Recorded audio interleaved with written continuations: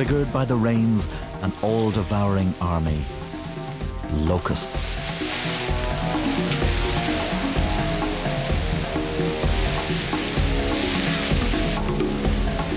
Millions emerge from eggs buried in the sand, gathering into columns which may stretch for 10 kilometers.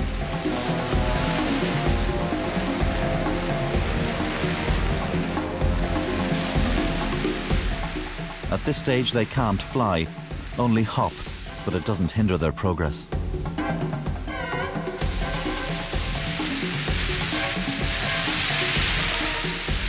These sweeping hordes devastate any fresh growth in their path.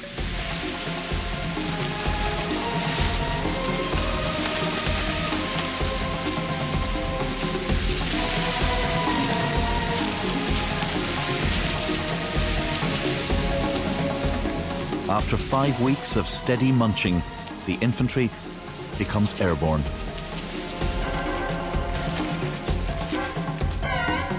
These breeding swarms can cover up to 80 kilometers a day, but only while the food and moisture last.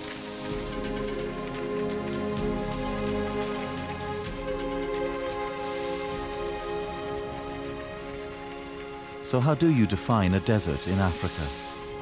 There are places where less than 50 centimeters of rain falls a year.